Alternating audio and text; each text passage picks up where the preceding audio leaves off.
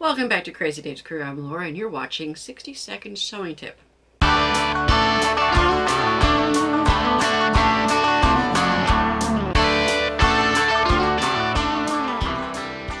If I'm working on a project, and right now I've been playing with my buzzsaw with different colors and different positions, and I'm wanting to take this piece off of my machine, I'm going to reach into my little scrap box. I have some 2.5 to 3 inch squares, and I'm just going to put those together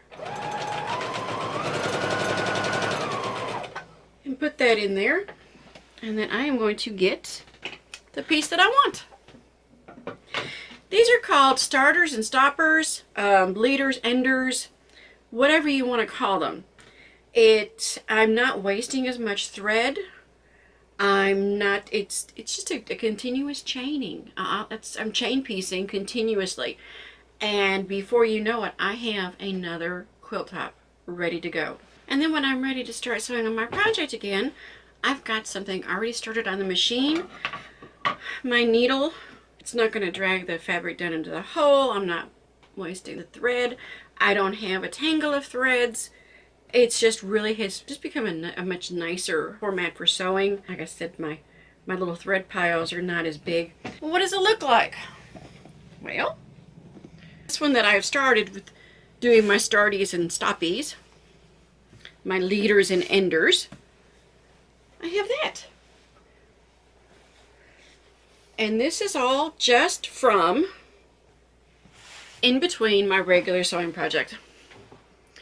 So it's almost like I've got another top just magically appeared.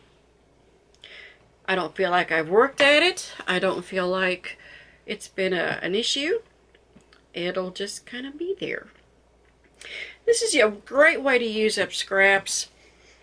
Great time management. And then I find in the evenings, if I'm wanting to watch TV or watch a movie with the family, the kids, I can take all my little 4 patches upstairs and I can square them up. Easy breezy. But I have this little basket and it's just full of all my little scraps that I'm going to use on this leader and ender top.